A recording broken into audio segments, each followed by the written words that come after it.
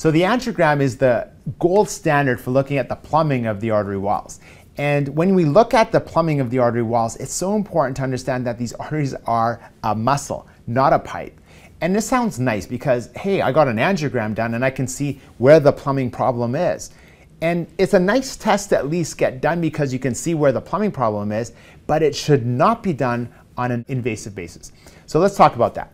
There are CT angiograms, and then there are conventional angiograms where they go in through a catheter and they come through the wrist or the groin, they get to the heart, and they flush the artery or die. That is very important to do if you're in an emergency and you're having a heart attack or acute coronary syndrome. That's an important test to do because then we can do a heart stent or a bypass surgery very quickly. But if you are wanting to do this angiogram just because you want to know where the plumbing problem is, you might have a family history or chest pain and you just want to know where this plumbing problem is, you don't want to know that. And that's the reason why is because these inside the artery walls is all skin. And if I go in and poke around inside that angiogram, I can do more damage than good. And this is why it should only be done when there's an emergency situation. It shouldn't be done just for investigative purposes. There are other tests that we can do a little bit less invasive, such as a CT angiogram, to see where the plumbing problem is, because a heart stent and a bypass surgery is not always a cure.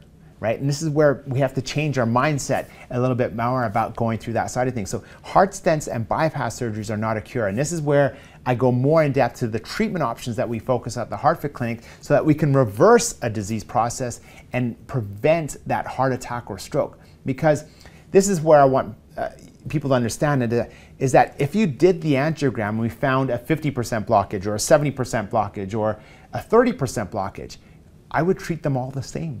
And how I treat them the same at the HeartFit Clinic is that we look at the artery like a muscle, not a pipe. And inside the artery wall is all skin. And that plaque is built up just like a pimple on your face. If that pimple pops, that is dangerous. That's a heart attack. That's when we want to do that angiogram very quickly. What we want to do at the HeartFit Clinic is strengthen the skin over that plaque or that pimple so it never pops. And more importantly, grow new arteries so that we can feed the arteries with an abundance of blood flow. And that's what we do at the HeartFit Clinic to help you with that. So it matters not if you have a 10% blockage, a 30% blockage, or a 70% blockage, or a 100% blockage.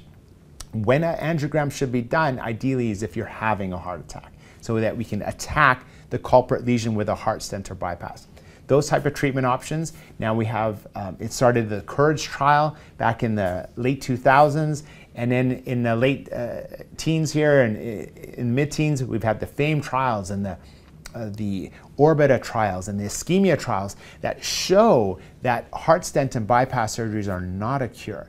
And we see this all the time. I've been doing this since '99, and we've seen an abundance of people re-event themselves. So they've had a heart stent or bypass. Heart stents are shown to last maybe 5 to 7 years. We want to increase them longer. Bypass surgeries, we get a little bit longer, maybe 7 to 10 years. So what can you do to reverse the disease process? This is what we focus on at the HeartFit Clinic.